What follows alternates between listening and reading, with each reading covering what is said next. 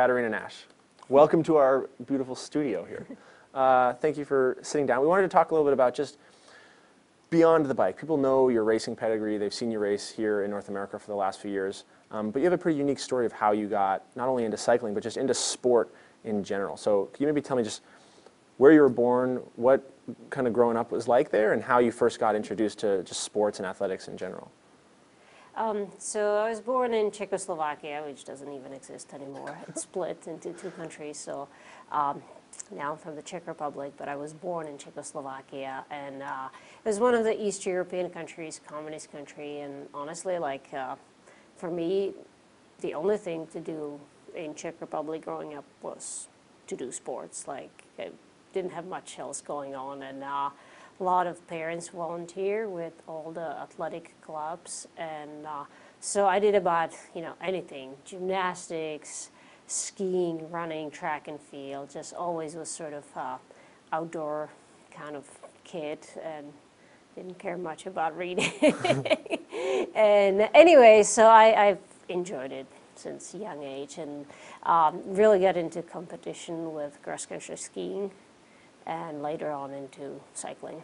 Were you somebody that excelled right away? I mean, did you know from very early on, like, oh, this is something that I'm really good at and that I want to pursue more than just something that's a recreation? Yeah, actually, back then when I was starting to get into racing, there was still that East European structure in place where they definitely monitored athletes locally. Then they start, sort of inviting them to regional training camps or competition, and from there you could make it to the national team. Even at a young age.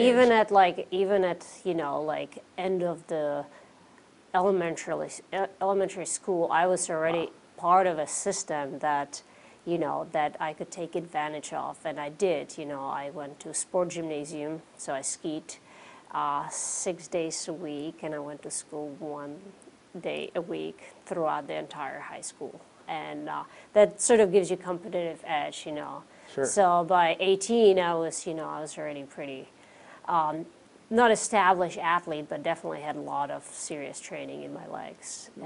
That seems like something that maybe would give you a competitive edge, but it seems like it could also be not fun, or that it could be something that you could do for a few years. And I mean, we see it all the time with junior racers who do too much, that it can burn out. How did you last through that? Well, I definitely was surrounded by great people that made it more of a fun environment at a younger age. But having said that, by the time we finished high school, most people moved on and just went to college and never ski raced again. And so I don't know, I still was in that same zone where I was like, man, this is the most fun I can have is, running around the mountains and skiing. And so I didn't go to college at first. I actually ended up going to college in the United States, which that's how I ended up here.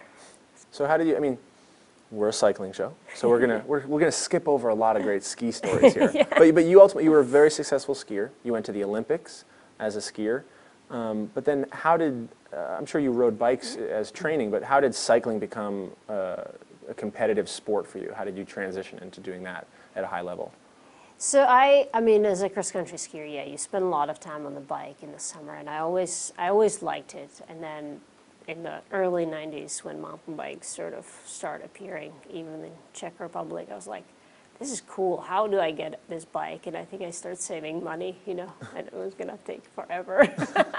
But one of our coaches at the ski academy actually helped a bunch of us get on the team, and we got free mountain bikes, and I was around 16. And I went and did my first race, and it was a pro race because there was no junior category, there was no U23, none of that. And I entered the pro race because I was skiing on high levels, so that's what they signed me up for. And I ended up winning my very first race.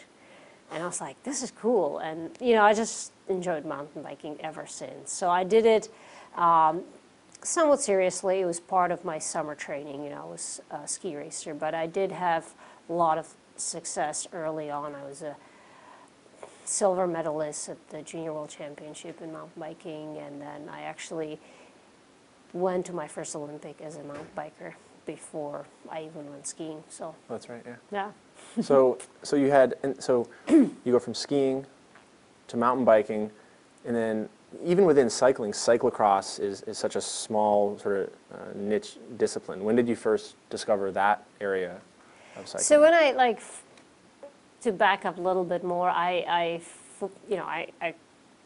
came to the United States on skiing scholarship, and halfway through the university, I was done with my eligibility, and that's when I wanted to really focus on cycling, because I never done that. Up to that point, I never really ridden my bike in the winter or raced that much.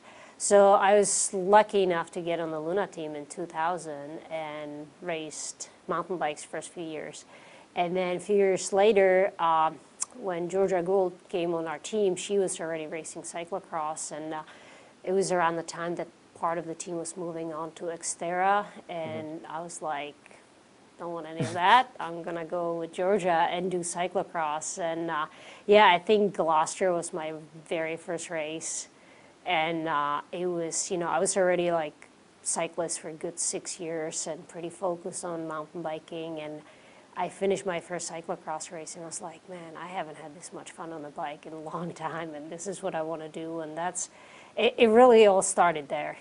I grew up watching cyclocross in Czech Republic on TV. Never had a chance to do a women's race. They didn't have them back then. And so when I had the opportunity to do it and finally tried, I was like, somebody made this sport for me.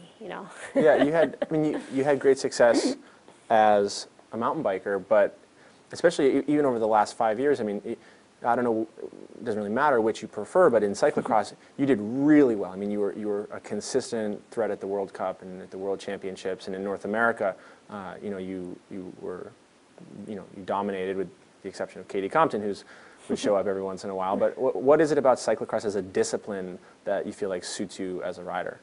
I think it goes back to cross-country skiing, where the distance is a little bit shorter, because I was like so used to doing anything from 5 to 10 to 15K. Right. 15K being kind of the closest to cyclocross race, around 40 minutes. So I always had that intensity. I always did really well in the short track mountain bike races. That was 25 minutes, just that kind of all-out power. And the other thing about cyclocross that I really like is it's very dynamic.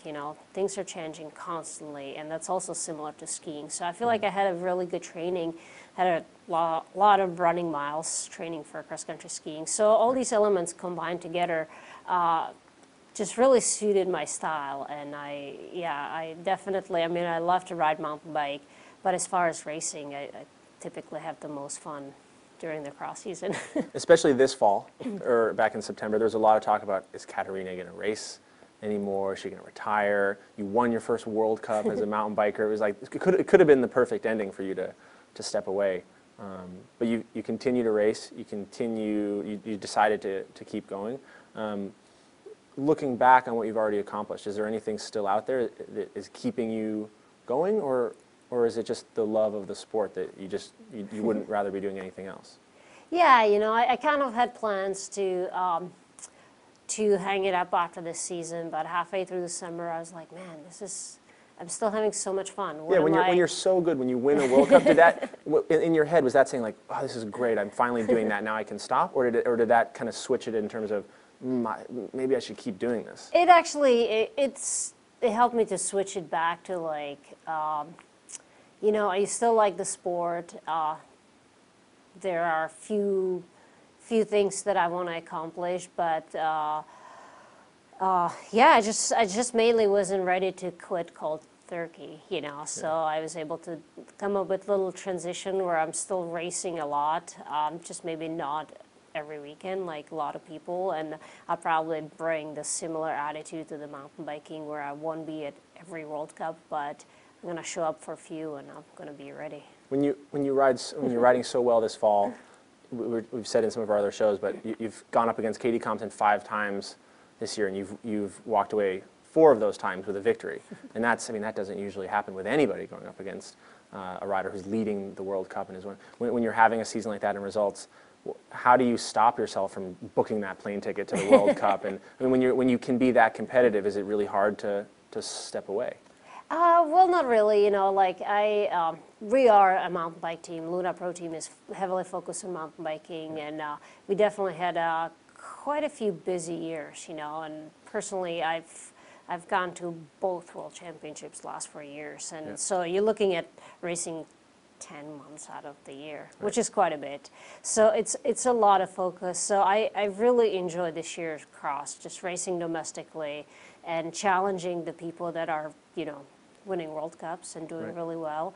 And we have an incredibly strong field in North America. So I'm not really missing that, you know, highest league, because every race I came out to this year, it's been competitive. There are different people that are challenging, you know, the leaders, and so it's it's quite okay. I'm actually having a lot of fun, not racing every weekend, and just like picking and choosing races that, you know, I haven't had a chance to do back in the day when you like so heavily focus on the World Championship or the races in Europe. So it's been a good mix, and I am making the best out of my choices. So it's obvious that as long as you want to race, you'll be able to race. You'll always have a team with Luna. You'll always be competitive.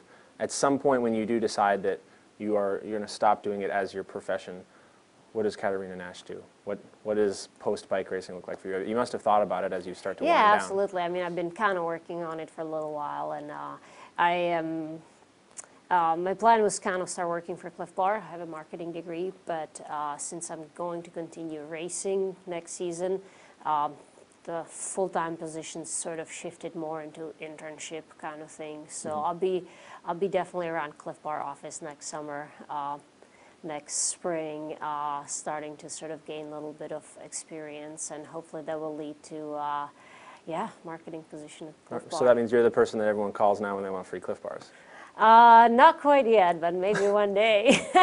All right, well, thank you for joining us. Good luck with the rest of the weekend, with the rest of the season. I know we'll see you out in Bend, Oregon. We'll see you in LA, and good luck. Thanks for having me. Thank you.